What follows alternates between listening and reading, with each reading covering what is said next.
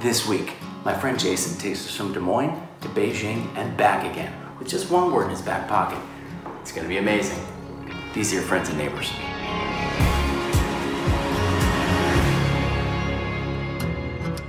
Stepping on Meatloaf's rust brown Eagle 10XL tour bus for a week-long sprint across the Midwest was the realization of my 16-year-old self's wildest dreams.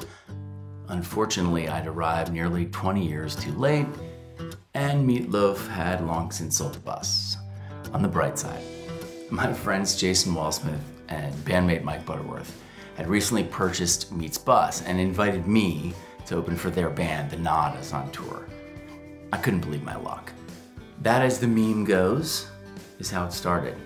10 days later, as the bus pulled out of Omaha, Nebraska, I snapped a photograph of my thoroughly overheated, fully depleted, dangerously dehydrated, and completely nauseated reflection in the ceiling mirror. The ceiling mirror of the rear cabin lounge. The engine roaring below my back, the highway rumbling through my spine. It's hot, my mouth tastes like the underside of a shoe, and I thought I was going to die. And that's how it ends. That photograph is on the back of my 2005 LP Heartland, which Mike and Jason released on their label. My adventures continue to this day with them, from tour buses to taco joints, kitchen tables to the local Hy-Vee. And now with the internets, I dig a bit deeper into Jason's history, what fuels his wanderlust, gets him through those flat tires, flat notes, and flat beers along the way. Meet Jason Walsmith.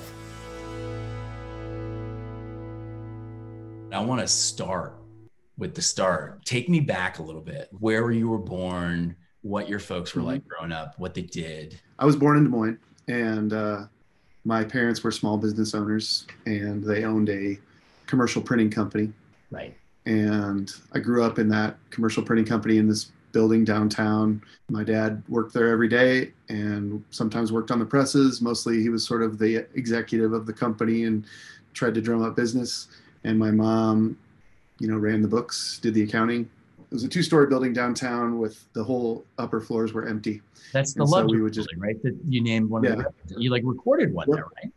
We made a record there and we recorded a record there. When we were little kids, we had playrooms. We used to ride our big wheels in the hallways and play hide and seek all over this old building, and it was pretty awesome. It sounds like your parents were in essence entrepreneurs. Were they hustling a lot? Absolutely. They were entrepreneurs, both of them working together.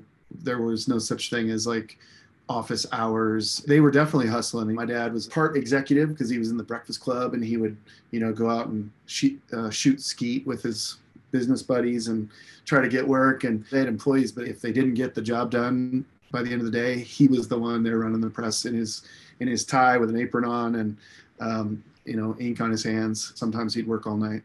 Yeah. For some reason these days, I feel like the word hustle almost has a negative connotation. I'm trying to figure that out, but they definitely worked hard and they definitely paved their own way. I actually was just reminiscing with my dad about this today, about the time that I sort of had that heart to heart with my dad, where he's like, well, I've been building this business for you. Is it something you want? And he didn't put any pressure on me. And I was like, absolutely not. I'm not interested in this. Today I asked him, was I appreciative? Was I gracious? Or was I dismissive? And how did that make you feel? And he's like, no, you were fine.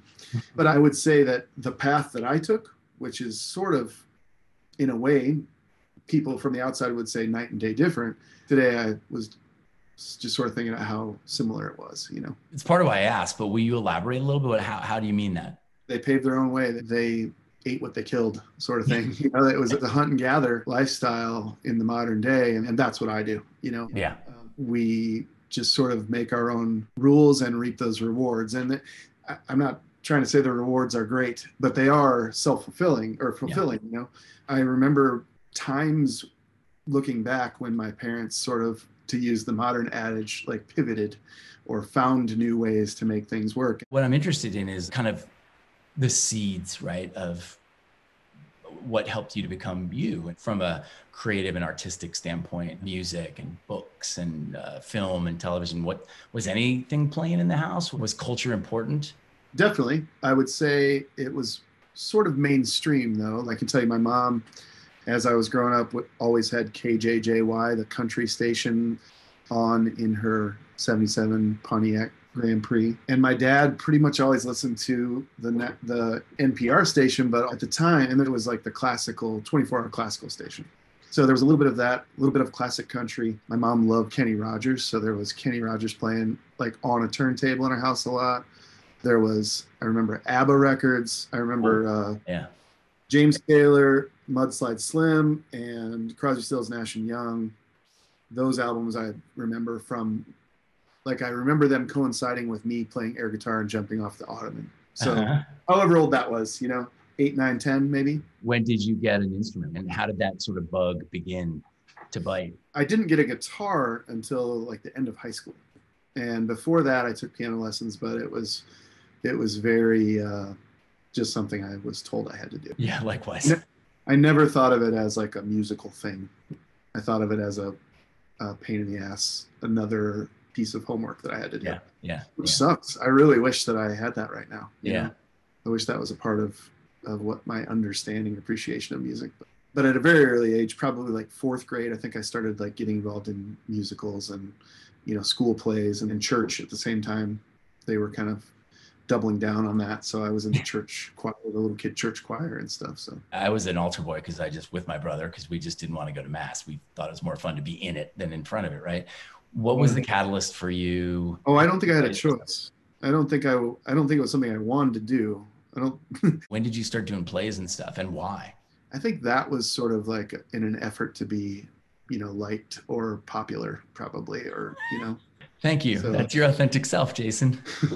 I don't remember it being something that was like an inner drive in me to like communicate something necessarily. It was more just like a way to have fun with friends. I have great memories from those church musical experiences, and every summer we'd go on tour with this church choir. So that was my sort of introduction to the road. Was that a like eye-opener? It must have been. Yeah, I mean, I definitely still have good memories from that. Riding in a bus, going from town to town, seeing the sights, seeing new places, new people. Did you begin to make the connection to like the potential rock and roll life from there? Or no, you were just like, well, this is good for now? At no point in high school or even the beginning of college did I think that I was going to do anything with music or performance like as an adult. The evolution there, or the metamorphosis there, came from writing my own songs, I think, because prior to that, I was just sort of performing something that someone was giving me. Right.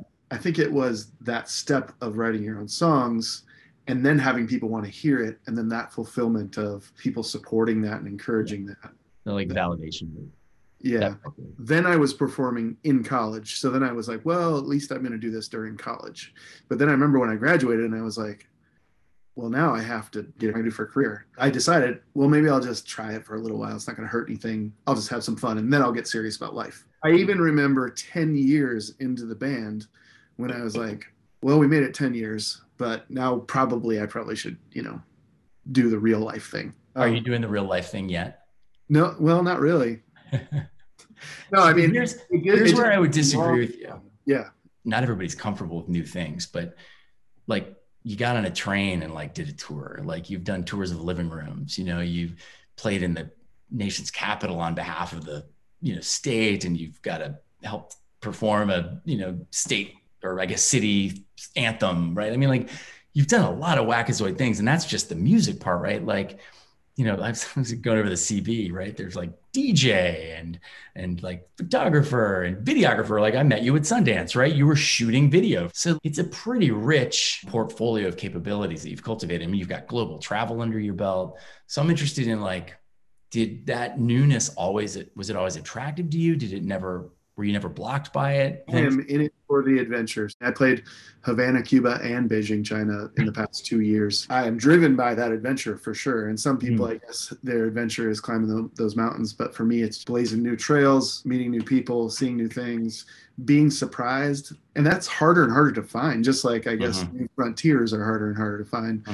It's harder and harder to find those unique things in the world. But I'm looking for them. Can you give me an example of a time or a scenario when you're like, you're just not sweating the day to day and you're just really in the moment? When does that happen the most for you? I feel like it is happening a lot right now because I am finding this sort of balance. You say I've worn all these hats, but my epiphany has been that they're all the same hat. It's just sort of different tools Story. and avenues. For at least half of my career post-college in this band and being a photographer, as you mentioned, I was wrestling with who am I? Like, am I a photographer, or am I a musician, or am I more of a photographer and trying to hold on to being a musician, or am I just a musician who just is a photographer to kind of help pay the bills, or, you know, those haunting questions. So it took a long time to like come to the point where I'm like, oh no, this is exactly who I am. Some people are going to see it, some people aren't. Some people are going to question it. Some people aren't going to care. None of those people matter anyway. Yeah.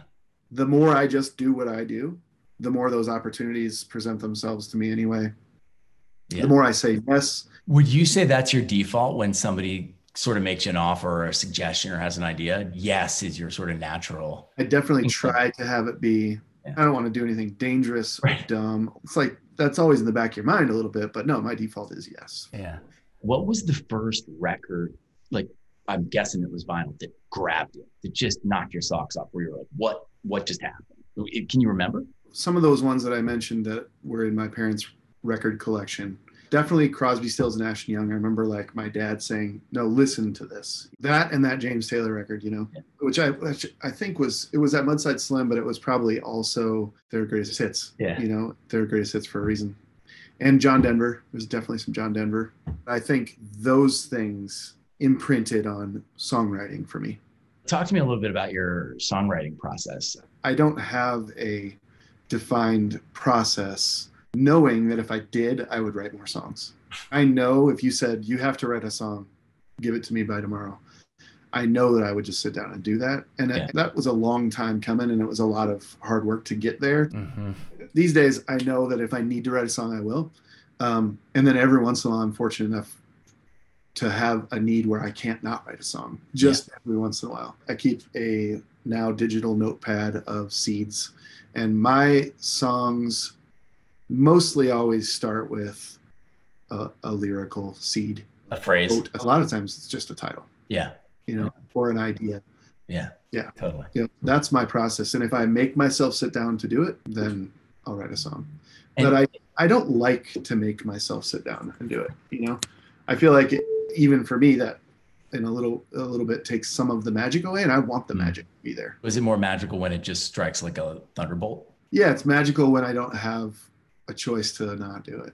Like Mike saying to you, listen, bro, we need a 10th. I've delivered 6. Actually, since the album Transceiver, we deliberately only write together.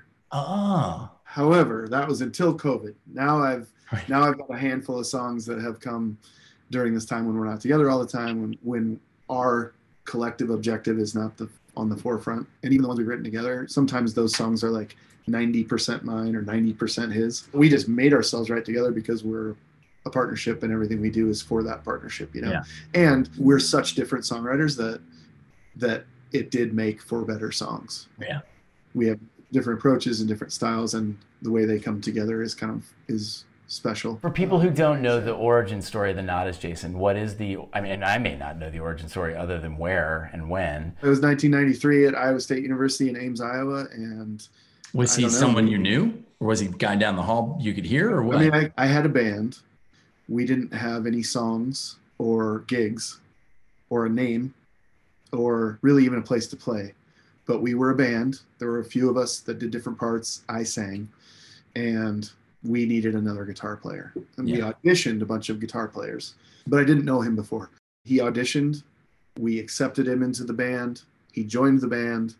Everyone else didn't show up. Yeah. It was just he and I.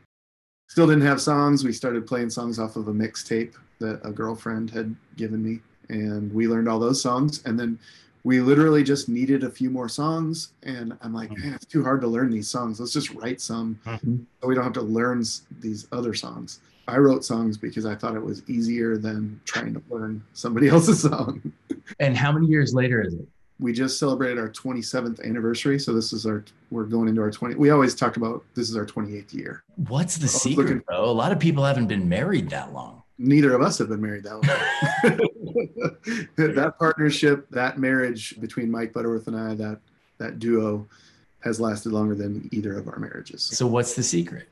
there really is a magic there that is unexplainable and unrepeatable. So when that magic comes together, when we're performing, when we're writing, when we're recording, when those things, when it works, it's something that's unexplainable. And so I think we both value that and realize that. And there's almost a responsibility to it a little bit, Yeah. you know? Yeah. I know you have sort of milestones that you think like we opened for Bon Jovi and that sort of thing. Can you share a moment that isn't on the bio, that isn't the kind of thing that you put in a press release? That's so hard. I mean, there are thousands of those, whether they're performing in front of like a huge crowd and the roar, you know, just that swell of a crowd as one that you just are totally connected to. That's happened a lot, thankfully. But even just the ability to like pull out a solid, fulfilling performance in front of like 4 people. Mm-hmm. I have hundreds of those stories where we showed up somewhere in Denton, Texas, or Marathon, Florida, or something happened and there should have been a crowd and there wasn't, and we did it anyway, and it was all the magic was still there. Yeah. I want to know if you've derived any applicable lessons for others. I think just the idea of thinking positive, and I know I got this from my mom because she says it all the time still, but I would say that's probably one of the most important things. It's amazing how many people don't. We all get kicked around. We all, you know, stumble all the time. To me, that's the difference between somebody who is succeeding and someone who isn't, is just how many times you stay positive and you keep trying. You know, it goes back to your question of how have we lasted this long? That's part of the answer. It's just that we just made ourselves keep going, you know.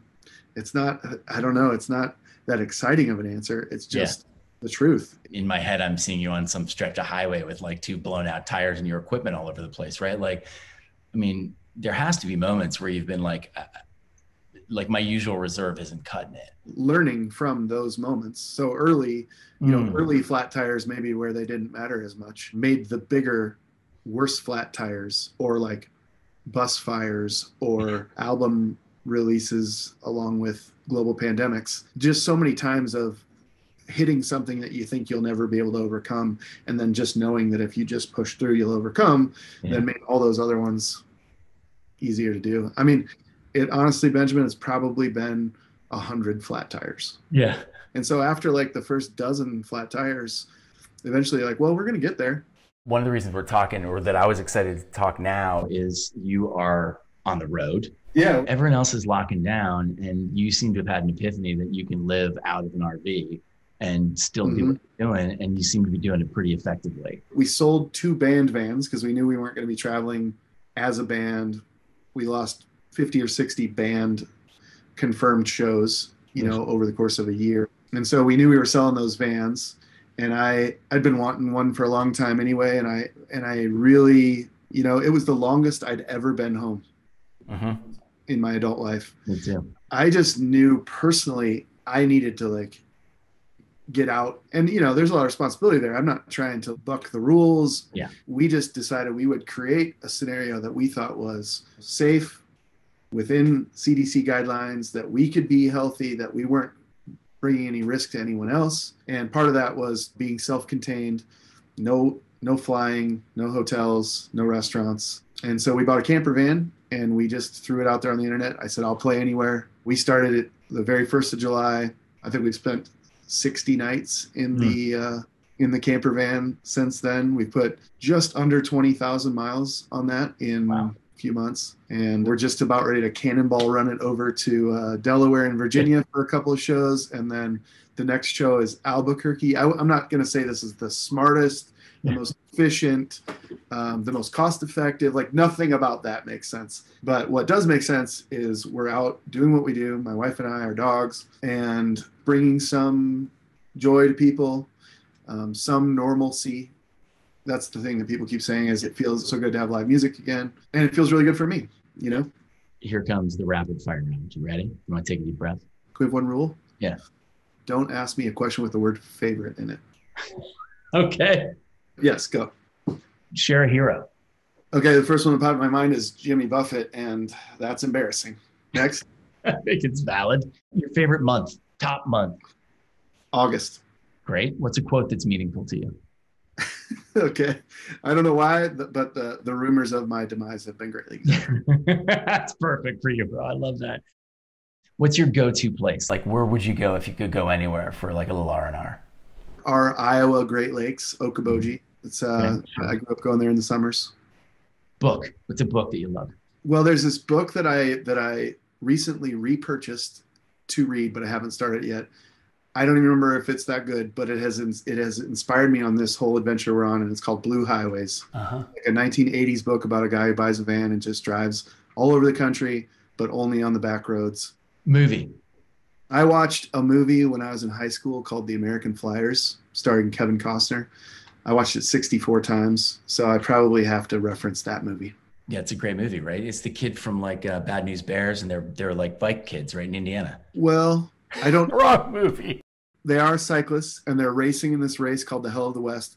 And the older brother, Kevin Costner, is a renowned bike racer, and he's sort of at the end of his career. And his younger brother has no respect for him, and they bond in this movie, and they race in this race. And then I won't tell you what happens at the end. Yeah, thank you, thank you. And finally, Jace, song. Song. Well, lately it's been back to, oh my gosh, this is such a Jimmy Buffett themed party. I learned to play guitar. I can't believe this is the direction it's gone. But I learned to play guitar with Jimmy Buffett songs. I admire his ability to build community and build a lifestyle around what he's done. And that Pyro Licks at 40 really kind of speaks to me at this point in my life. Can't wait to see you in the camper van, bro. Yeah, I'll be there. Thanks for joining us, man. I'll see you in a couple of days. Thank you.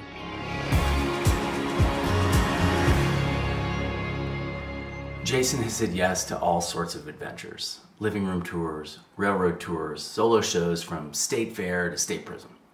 He shot everything from high V beats to Cuban beats. Sorry. I've watched him evolve and iterate from rock star to photographer to diplomat, DJ, entrepreneur, social media manager. Always Jason leads with authenticity, understated positivity, and always with a yes, as long as it's not dumb or dangerous, as he likes to say. And the Nadas have done a ton. They've written Des Moines' official theme song, wrapped their tour bus in marketing for a local whiskey, been inducted into the Rock and Roll Hall of Fame in Iowa. They've opened for Bon Jovi. They've done MySpace, Friendster, Pledge Music, Patreon. Every year they play the Iowa State Fair, host a summer camp, and anchor a rock and roll cruise. Above all, though, the Nadas have managed to play thousands of shows over 25 years, the kind that make Friday nights Instagram worthy, with or without Instagram. And it all begins with yes.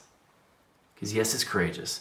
Yes opens the door to newness and opportunity. It's permission to try and fail with the knowledge that you'll inevitably be transformed. When I met Jason, I was still reconciling an adolescent dream and an adult imperative. I could only see a binary, rock star or corporate shill. But Jason showed me, in deeds, not in words, that I could say yes to all of it. Husband, father, writer, runner, director, shill, and occasional rock star. Soon, I was none of the above, and all of the above. Years ago, as Jason and I were waiting on a flight back to New York, he drove me to a secret spot at the edge of the Des Moines airport. This is where we used to park, he said, winking, to watch the blue lights.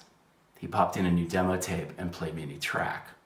Now, for a singer-songwriter with a penchant for plane crash metaphors, it was a revelation to hear Jason's new song. There was no doom and gloom, no storm and drang. In Jason's song, he'd cast the airport in the blue light of adolescent romance, in paradise by the dashboard lights. Jason said yes, and that made all the difference.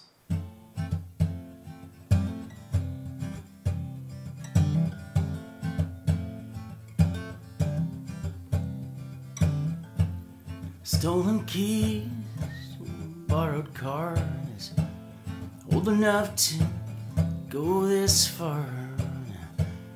No one's here to see the stars, just the blue lights. It's a blacktop road to a chain link fence. The moves loose, your body was tense. Silhouette smile, face eclipsed by the blue lights. Yeah, the blue lights. Let the light shine on me. Let the light shine on you. Beaten path to a private place. Load the dash, don't show your face. Yeah, move to me with the timid grace in the blue lights. Yeah, well, it's a secret midnight rendezvous. Just embrace yourself to keep the mood. Someone yells, hey, hey, get a room. Not the blue lights, not the blue lights, no. Let the light shine on me. Let the light shine on you. Let the light shine on me. Let the light shine on you.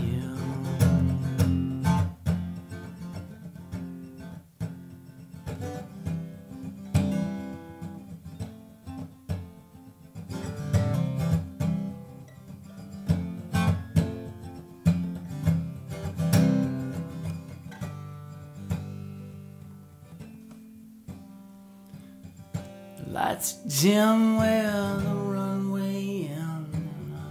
Wish I knew now what I didn't back then. I wouldn't give to go back again to the blue lights.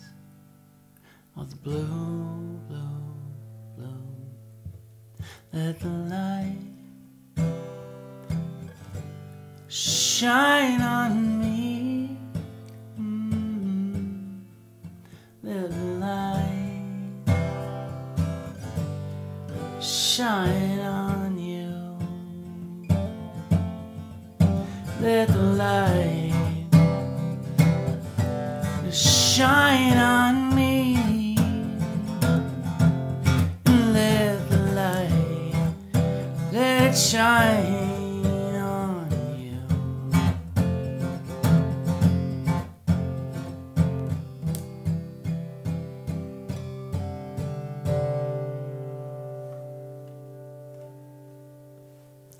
There's something else that you leave at every meeting with another person. We'll see you next time. None of that problem singing ba ba ba. Hold up, if you wanna go and take a ride with me, baby, hit me, baby, one more time. Take a picture of you and me on the days when we were young, singing at the top of both our lungs.